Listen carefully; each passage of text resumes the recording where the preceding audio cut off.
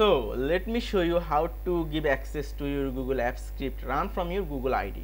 Okay, so before proceeding, let me clear one thing. You don't need to do this thing every time you run the function. You only do this once in your entire life cycle of this script. So when you just finish write your code, then save the code, select any function in your script, like we select test here, and then click run.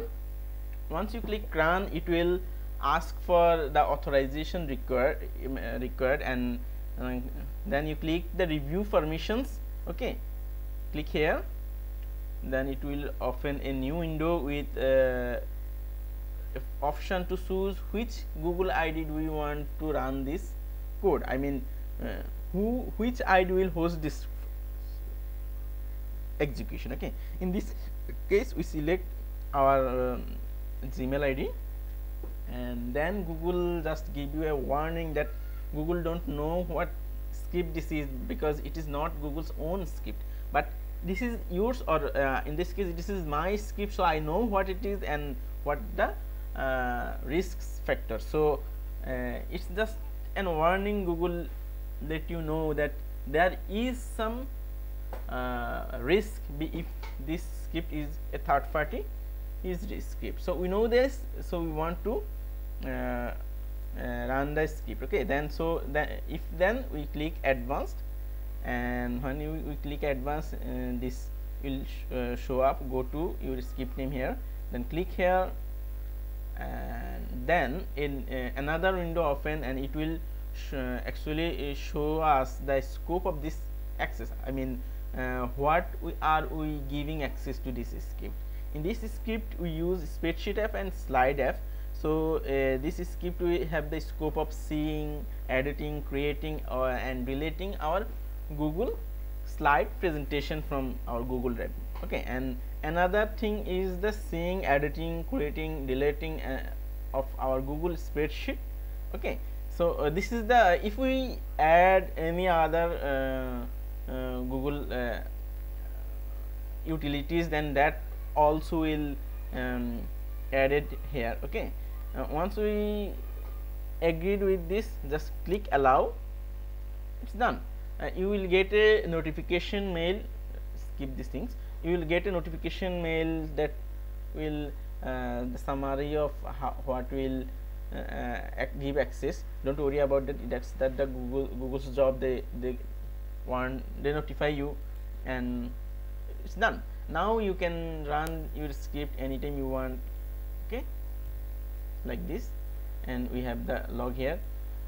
Okay, I think it's clear to you. Thank you very much. And before ending the video, let me clear some other things why we need to really follow this process, because scripting is a wide has a wide range of scope. Okay, so if we have a I mean wrong intention, I mean illegal intention, or any illegal job, we can do that as like any computer virus or hacking tools, whatever it is.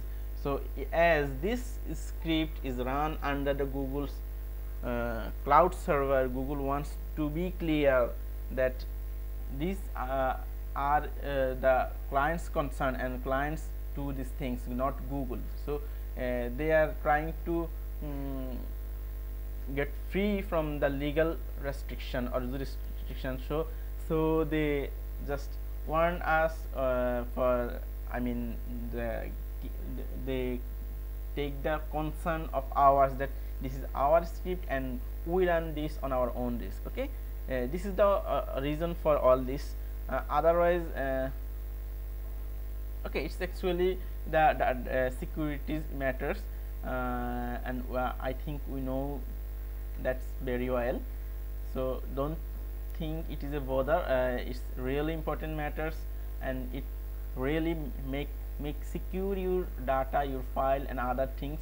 A single or a simple I mean step can protect you from any kind of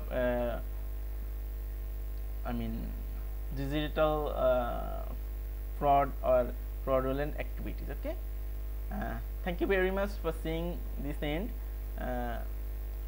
Hope you guys doing well. Okay, happy developing.